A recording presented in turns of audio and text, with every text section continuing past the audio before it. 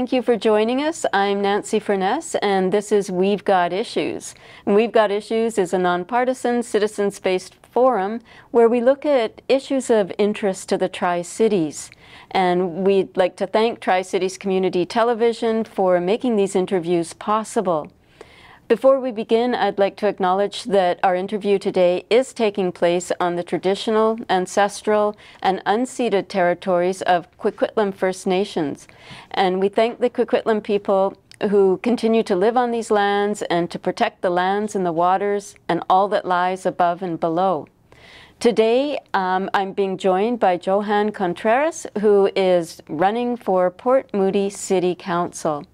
So thank you for joining us today, Johann. Thank you for having me. I think where we will start is just to learn a little bit more about you. For people who don't already know you, could you maybe give us a little bit of background about who you are and how you came to run for Port Moody City Council? Yeah, absolutely. I was born in Winnipeg.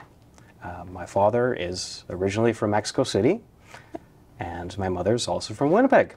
Okay. And when I was 4 years old, my parents got jobs as civilians working for the Canadian military. And this was during the first Gulf War, and what was happening was the military was creating small, almost like small Canadas on military bases. Oh, okay, interesting. Yeah, and so my father was working in food services, and my mom was working as a dental hygienist, and so we packed up and moved to Winnipeg. Wow. Germany.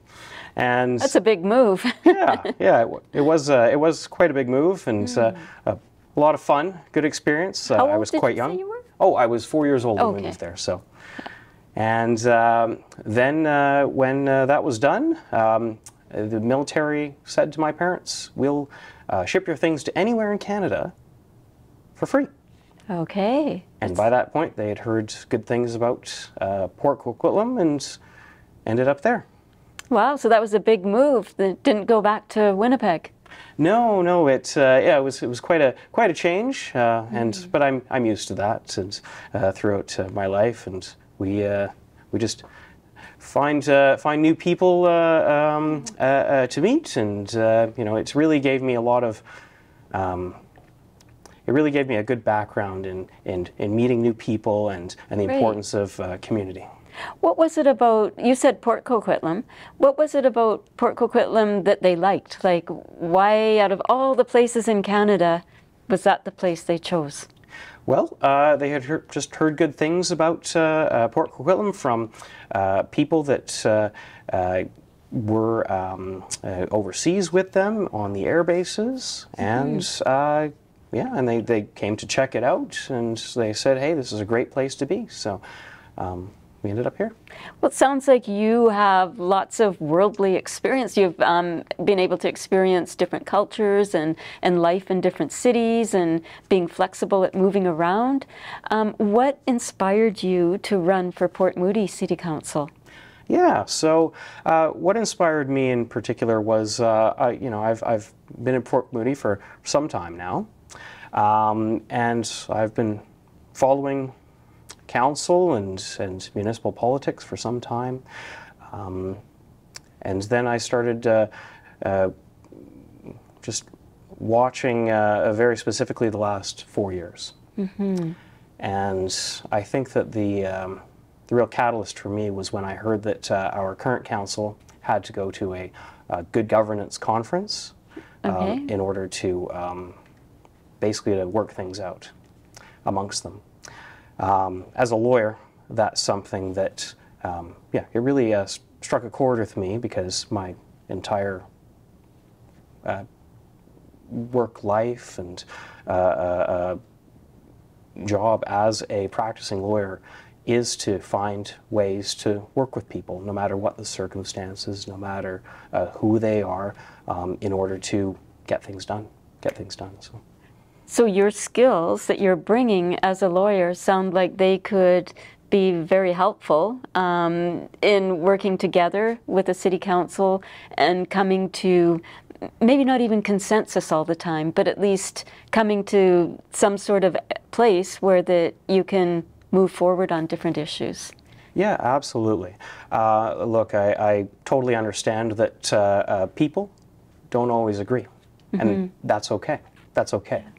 I think that it's the approach, it's the way that we go about disagreeing with each other that matters, and the importance of listening.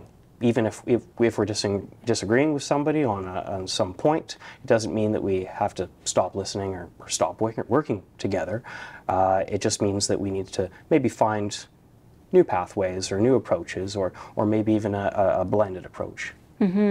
No, I agree, and I agree with you when you say we don't all necessarily have to agree, because it's sometimes good to have a diversity of opinion, and that's what makes us stronger if we have that diversity, but it's how we deal with that diversity to get from point A to point B.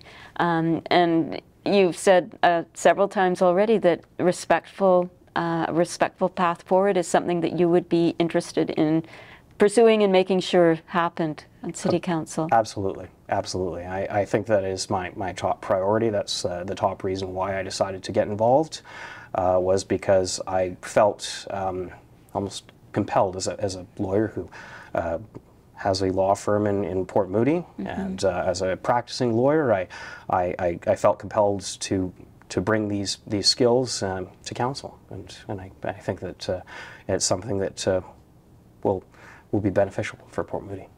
Right. So that sounds like you said it's your top priority. Can you share with us some of your other priorities? If you're successful on getting on to City Council, what would be your top 3 or 4 priorities that you'd like, things that you would like to see happen? Yeah, absolutely. So look, I'm for well thought out strategic development. Okay. And part and parcel with that development comes infrastructure that makes sense for Port Moody and makes sense for the needs of Port Moody. So as far as infrastructure, does Port Moody have adequate infrastructure right now? And also, what do you mean by infrastructure? What kind of infrastructure are you talking about? Yeah, no, not a problem. Look, I think that Port Moody definitely has a good foundation, has a great foundation. I think that there's always things that we can tweak and change as we evolve. I mean, we're an evolving city. People, you know, some of my neighbors are fairly new to Port Moody, and as the demographics change, as the needs change, then Port Moody changes along with it. But examples of infrastructure are things like businesses. I run a local business, and I'm very much for supporting business growth within Port Moody to make sure that not only our city flourishes, but also that a lot of the tax burden isn't passed on to residents directly. So as far as the tax burden, by bringing business into the city, then that would broaden the tax base? Is that what you're saying? Yeah, absolutely. I mean, that's certainly one way of doing that, and there's certainly other things that are on the way. So some other developments that are already in progress could also bring more people to spread that tax base throughout. But I think the most important thing that we should do as a city is make sure that we're listening to each other. We're listening to other people on council. We're listening to staff who work for the city of Port Moody. We're listening to experts with good reports, and we're listening and we're working together, and we can achieve great things. Right. So you're trying to be inclusive and making sure that everybody who has a stake in it has a voice and is heard respectfully. What about public consultation? Should the public be part of that process and how would you like to see the public engaged? Oh, absolutely. And this goes back to what I was saying for the importance of listening and respecting other opinions. And so I absolutely think that the most important way for the public to be engaged is in a meaningful way, right? So if we're getting information from public, which absolutely is very important. I mean, these are the people of Port Moody, and we want to make sure that if we're tapping into that information, that we're doing it in a way that is meaningful engagement from public. Right. And then I guess one area that I was interested in learning more about your thoughts on is sort of heritage, culture, the arts. You've said that you're a supporter of heritage. How would you support heritage, and what sort of heritage would you like to see in Port Moody? Yeah, absolutely. Look, a lot of good work is already being done, which is fantastic, and I certainly support that. But absolutely, I mean, we want to look at ways where we can connect with people who are involved with heritage restoration and just open conversations. I know that if we have open conversations with different stakeholders with different perspectives, we can achieve great things for Port Moody, including making sure that our heritage is preserved in a meaningful way. Mm-hmm.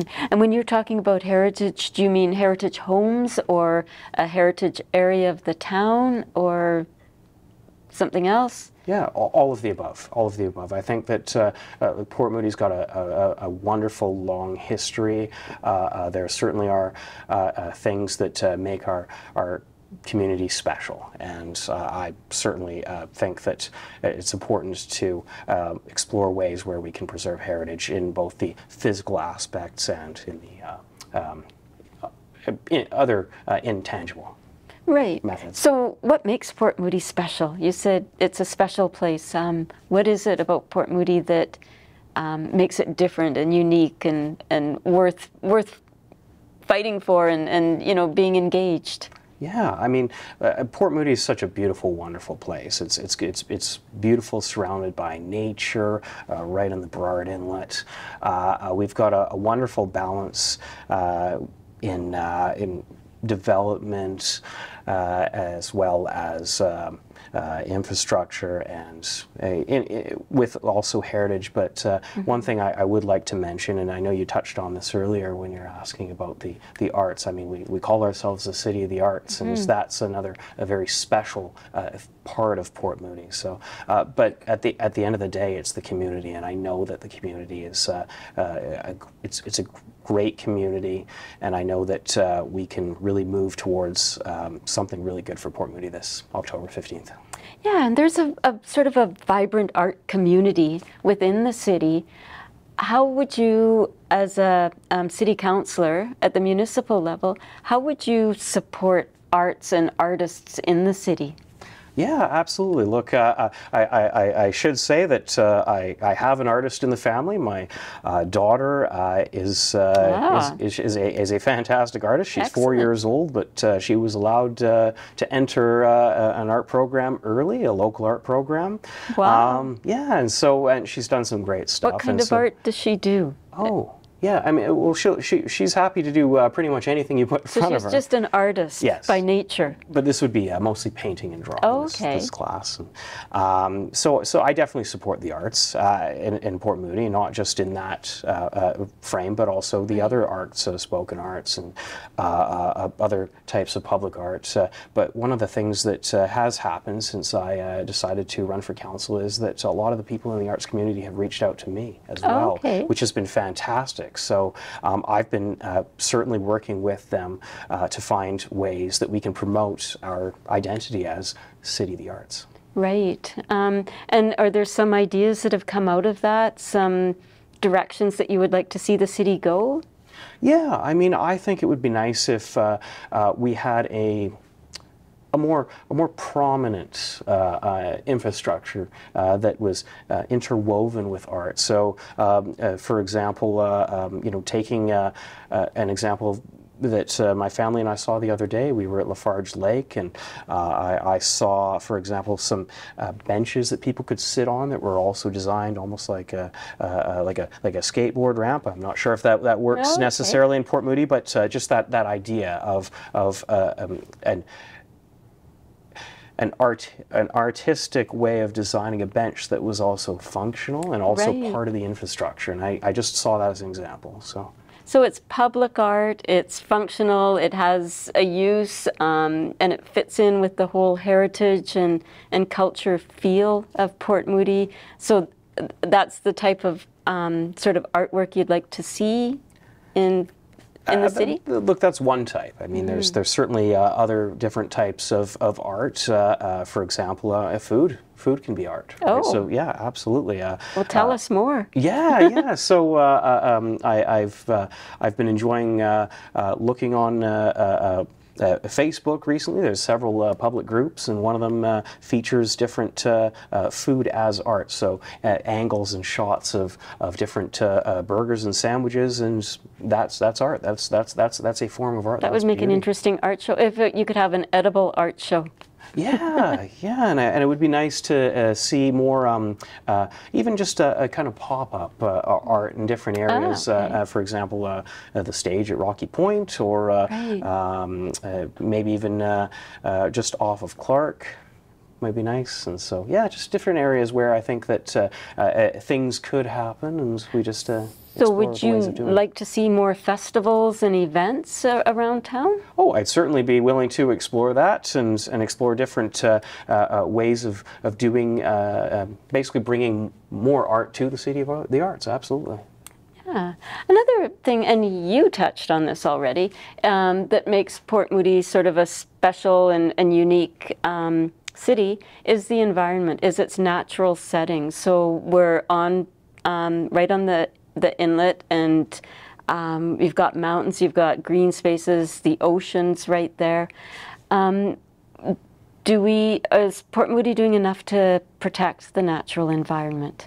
Yeah, so I mean, one thing that is very important is that we continue to before changing natural landscapes, it's always important to make sure that we're doing it in the right way, in the right place, and in my opinion, the city staff do a fantastic job, and a good council who is working together and listening to each other will ask for reports, information-based. So I'm very much an information-based person. That's definitely my background, and that's who I am as a person, and definitely a very important part of being a lawyer. So when I want to explore something, I say, look, let's get good reports from good sources, and let's explore what the ramifications of doing something would be. So absolutely, but I think it's very important that we listen. We need to listen and start working together to make sure that we're doing that. Yeah, and do you think in Port Moody, do we have enough park space? Is there anything you would like to change with that? Is there already enough there, or do we need more? What are your thoughts? Yeah, I mean, look, the reality is that we would all love more parks. I mean, parks are beautiful places to be. I have kids. I certainly love taking my kids to the park. Even as an adult, I enjoy running through different trails. Got some nice trails to run through in Port Moody along the water, shoreline. Oh, absolutely. Yeah. Absolutely. It's fantastic. And so I think it's very important to have those spaces. Having said that, I think that it's also important to balance what we have with what we need, and where we're going. And I do think that it's important to make sure that we're doing things for Port Moody that also protect us financially, and make sure that we're not overburdened with residential taxes, for example.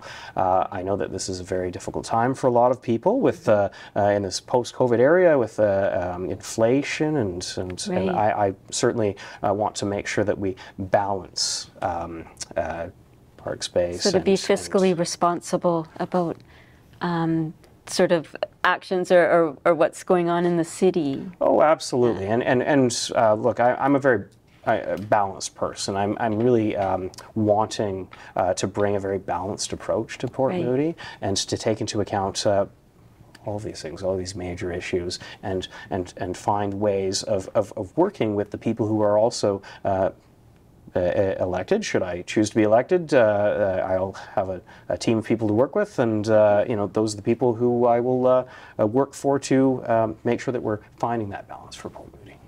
So do you think, is there, you were talking about, people are finding it challenging, it's, maybe post-COVID a little bit, and then prices going up, and what about affordable housing? Do you think, are we meeting the needs of everybody, or is there something else that should be done to, make sure that everybody has a home that they can afford and feel, stable in? Are we doing enough for affordable housing? Yeah, look, I think that certainly it is important that we find house. We're in a housing crisis, and that's the reality that we're in this area. I think that there's certainly ways to make sure that we get affordable housing and keep it in Port Moody. And but a lot of that goes back to the balanced approach that I was talking about with regards to strategic development, well thought out development, because we can get those things done if we're willing to work with partners, BC Housing, development companies. Okay, and that's the like. yeah, BC Housing. Okay, so that would be one partner that definitely. That would be provincial, right? So Correct. Bringing in the provincial partners. How about development? Are we asking enough of developers when it comes to affordable housing and other amenities, or have we already asked too much?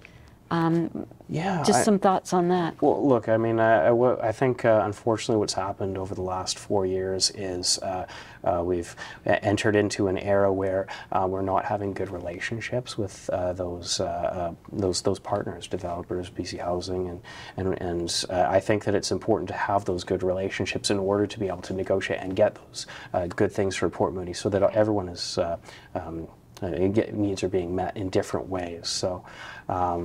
Yeah, I mean, I think that you can certainly gain a lot of benefit from having those good relationships. So things that work for both parties, and making sure that we're achieving good things for Port Moody. So why are relationships not good, do you think? Or do you have any sort of opinion on that? Like, why are they not good, and how can we improve them? Yeah, absolutely. So I mean, like I said before, what really brought me into this was when I heard that the current council had to go to a good governance conference to get along. That again, that is a concern for me as a lawyer and as a citizen of Port Moody. And I think that the most important thing is really just to start from a perspective of, hey, we won't always agree, we won't always see eye to eye, but that doesn't mean we have to stop working together or finding ways to work against each other. And I'm not for that. I'm very much for finding ways to work with whoever I'm working with. And I think you've talked about a unified approach. So that sort of maybe not necessarily agreeing, but not being confrontational as well. If you get on City Council, what would you do to promote a respectful workplace? Yeah, no, absolutely. I mean, look, what I would do is start from myself. I know that my reactions are the only reactions that I can control. I know that. And so my goal is really just to start from that perspective and to say, hey, you know what, thank you for choosing me, Port Moody, hopefully October 15th. And you've also chosen to select other people for me to work with. And no matter who those people are, I intend to work with them. I intend to extend the olive branch, and so we can get those relationships back, start moving forward again for Port Moody. Right. And would you support a third party coming in, like there's at a provincial level having an integrity commissioner or somebody who could oversee those really contentious issues that can't be resolved by council, to have a third party come in and help do that?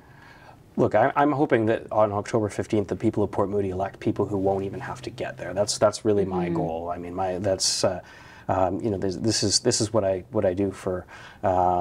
You know, what I've chosen as a career path, and really it's a life path, helping people and finding ways to get things done.